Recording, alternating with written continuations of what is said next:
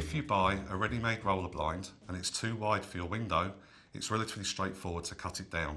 The first thing you need to do is to unroll the blind, reverse side up.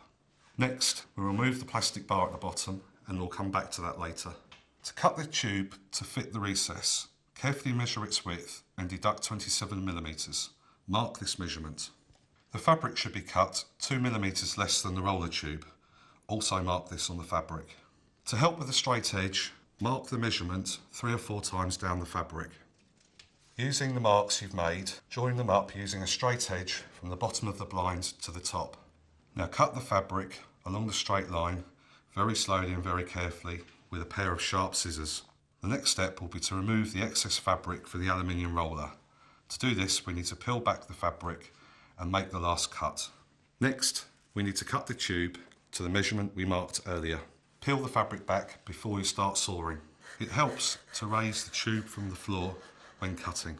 Decide on whether you'd like the blind standard or reverse rolled. This will depend on what colour you would like to see across the top of the roll. Now roll the blind up. Finally, we need to replace the plastic bar. Insert it into the pocket at the bottom of the blind and mark it so both ends are hidden within the line of the fabric. And then cut it with a hacksaw. Job done.